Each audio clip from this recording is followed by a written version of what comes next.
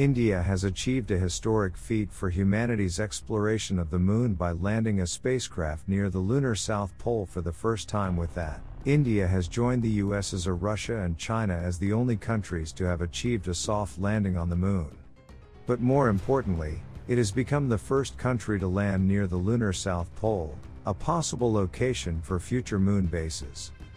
This is the main goal of Chandrayaan-3, India's third lunar mission, which was launched on July 15, 2023. The lunar South Pole is a unique and challenging region where the temperature can vary from -10 degrees to 60 degrees Celsius.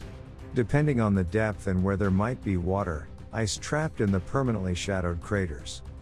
Water ice is very important for future lunar missions, because it can be used as a source of drinking water, oxygen, and rocket fuel. Chandrayaan-3 aims to study the lunar environment and resources around the South Pole and to measure the temperature profile and chemical composition of the lunar soil. In this video, we will discuss how did they do it, what have they found so far, and what are their plans for the future.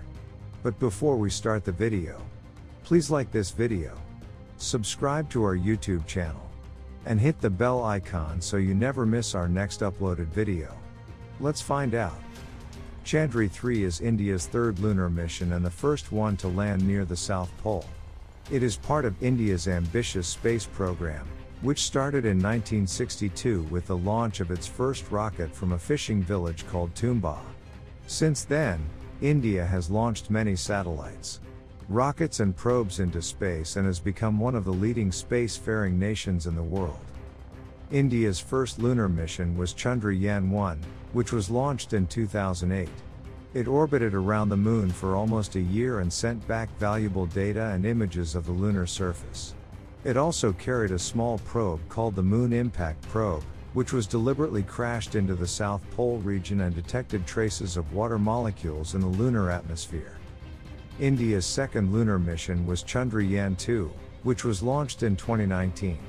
It consisted of an orbiter, a lander called VCRA, and a rover called PRI. The orbiter is still circling around the moon and has the best resolution camera around our natural satellite. The lander and the rover were supposed to touch down near the South Pole, but unfortunately they lost contact with Earth during the final descent and crashed on the lunar surface. India did not give up on its dream of landing on the South Pole. It decided to launch Chandrayaan-3, which is essentially a replica of Chandrayaan-2's lander and rover with some improvements and modifications.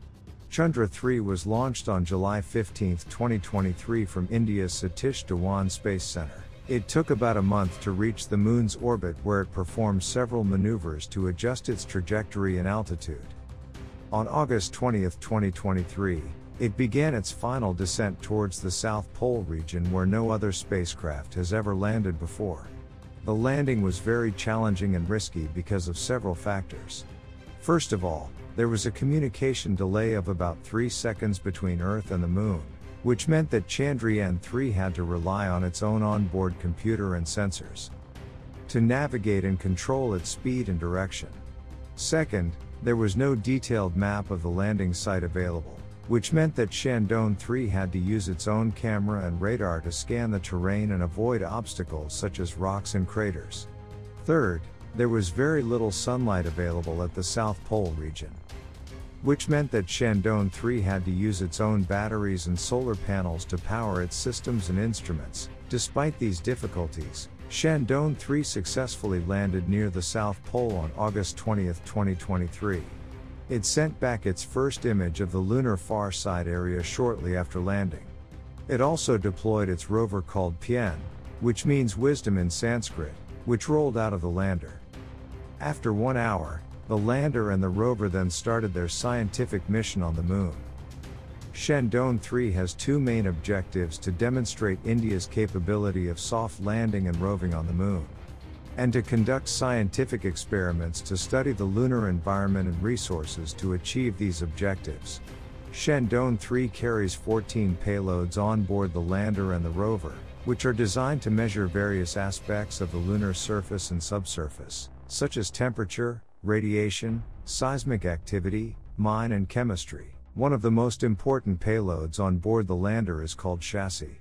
which stands for Chandra's Surface Thermo-Physical Experiment. It is a device that has a rod-like probe that can penetrate up to 10 centimeters into the lunar soil and measure its temperature profile at different depths.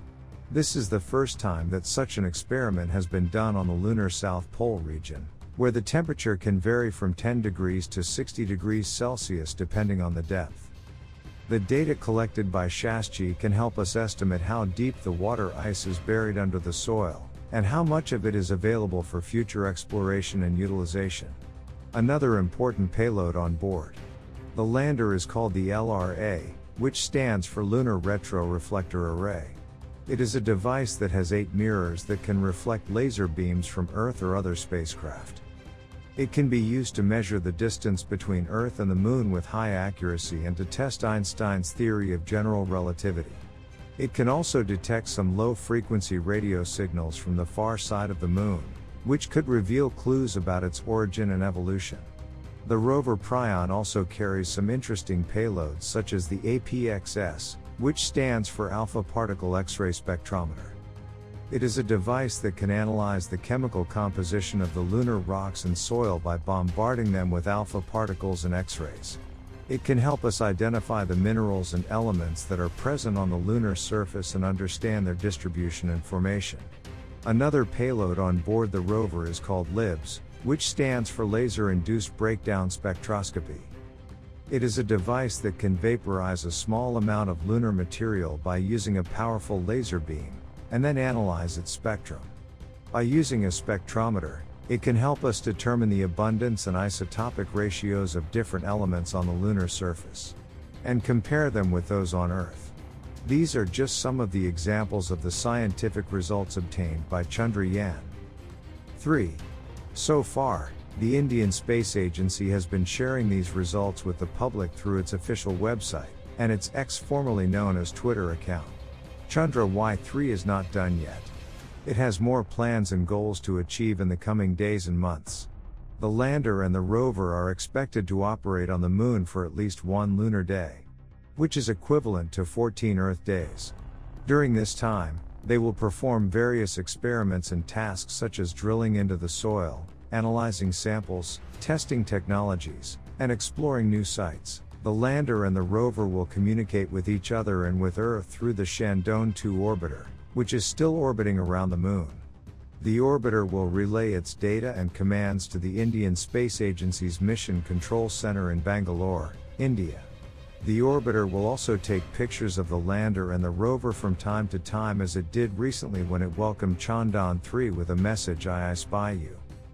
The orbiter itself has a lifespan of about 7 years, which means that it will continue to orbit around the Moon even after Chandrayaan-3 completes its mission.